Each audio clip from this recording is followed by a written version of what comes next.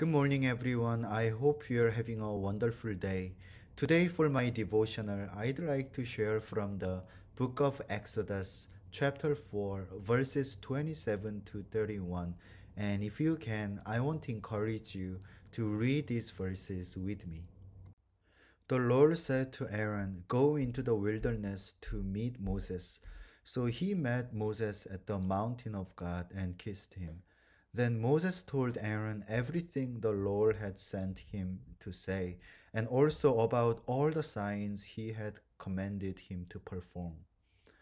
Moses and Aaron brought together all the elders of the Israelites, and Aaron told them everything the Lord had said to Moses. He also performed the signs before the people, and they believed. And when they heard that the Lord was concerned about them and had seen their misery, they bowed down and worshipped. In today's passage, just as God told Moses ahead of time, Moses' brother Aaron came to support him. And Moses performed the signs and miracles before the elders of the Israel, and they believed Moses is sent by God. Seeing the signs and miracles performed by Moses was definitely huge encouragement and assurance for the elders. This is awesome. But let us also focus on the last verse of this passage as well. And when they heard that the Lord was concerned about them and had seen their misery, they bowed down and worshipped. And this is what actually causes them to respond to the Lord with worship.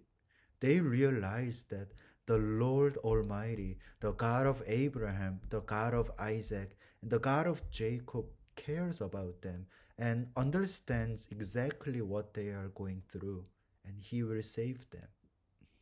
And this is our God that we believe today. He is not distant. He is involved in every part of our lives because He cares about us. And we can truly know this when we look at the cross of Jesus.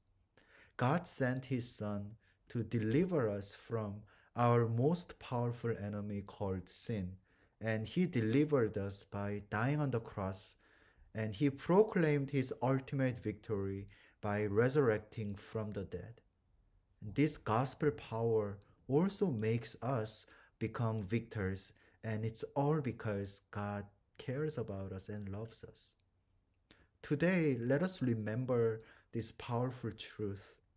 No matter what we are going through, I hope and pray that we would all find peace and confidence in God's love today, and let us respond to Him with worship. Let's pray. Father God, we are thankful that you know exactly where we are in our lives. Lord, you know our struggles and pain, and you are our strong deliverer. Lord, we ask that our faith would stand strong by knowing the gospel of Jesus today. We proclaim that the ultimate victory has already been won by our Lord Jesus. And Lord, fill us with your Spirit and help us to move forward with worship. In Jesus' name we pray. Amen.